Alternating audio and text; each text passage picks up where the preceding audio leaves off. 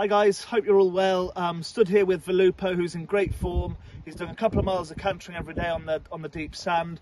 We're ever nearing our first run. We just need that drop of rain. He's going to go away and do his first bit of work next week. As I said, he's in really good form. His legs handle really good. His jumping's been great, and really looking forward to getting him back on the track and hopefully finding that form that he showed in Ireland when we first bought him. We'll look forward to seeing you all soon. Hopefully he'll be on the racetrack soon rather than later, and fingers crossed for a great year. Cheers.